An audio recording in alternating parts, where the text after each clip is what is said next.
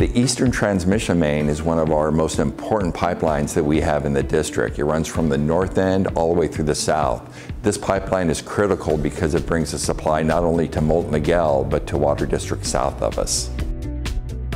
The Eastern Transmission Main is a 5.6 mile long, 30-inch and 33-inch steel pipeline.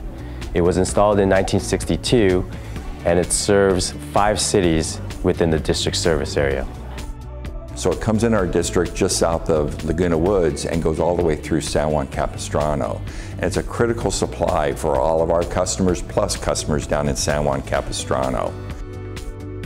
We have this critical facility that runs through our district and we can't take it out of service. So what we're doing, we're using technology to check for the conditions of the pipeline internally and to check for leaks. This type of non-invasive condition assessment is a really good means of preventative maintenance, letting us know what sections need attention to prevent future blowouts on this pipeline. In order to do a complete and thorough condition assessment of the steel pipeline, we contracted with Pure Technologies to perform 2 types of inspections. The first inspection that we're doing is called a smart ball inspection.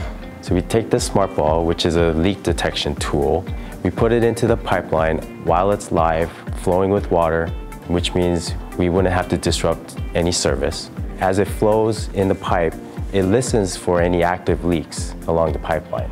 So it collects information that will tell us if we have any leaks at any of the joints inside the pipe. The second inspection that we're doing is called electromagnetic testing. So we can't really put a person down the pipe. So we put a robotic crawler into the pipe. It's equipped with a camera that will be able to see the inside of the pipe as well as the joints.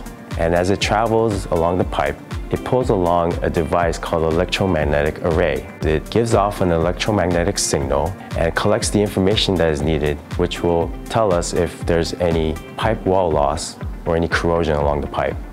This condition assessment has given us the ability to pinpoint trouble areas within this pipeline. And instead of replacing the pipeline in its entirety, we've been able to identify critical sections that need attention, and they can be replaced individually as needed.